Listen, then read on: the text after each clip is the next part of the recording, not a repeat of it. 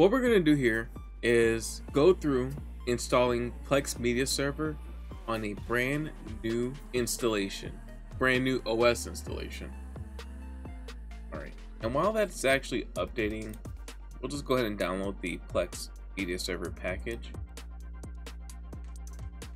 So we're going to go over to plex.tv. Gonna hover over the download section here. We're gonna select PLEX Media Server in the PLEX Pro Downloads section. We're gonna choose our platform, and we're using Linux, distribution, 4-bit, go to 1604 plus, save the file. Alright, so now we have the file saved to our PC here. Here we have terminal open. We're going to go and cd to the downloads directory where PLEX is listed, ls, to show the files contained in the directory, and showing here PLEX Media Server.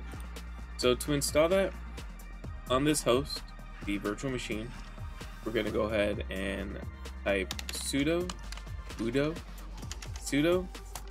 dpkg I to install PLEX Media Server.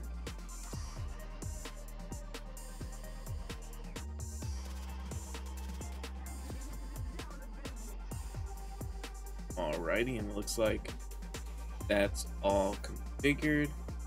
It did not find a GPU because we're not passing through. Alrighty. Verify this is working by going to localhost, followed by the port, which would work if I had number lock on, 32400/web.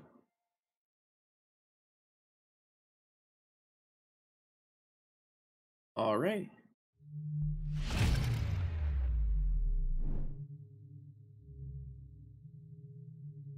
Plexi. Plexi.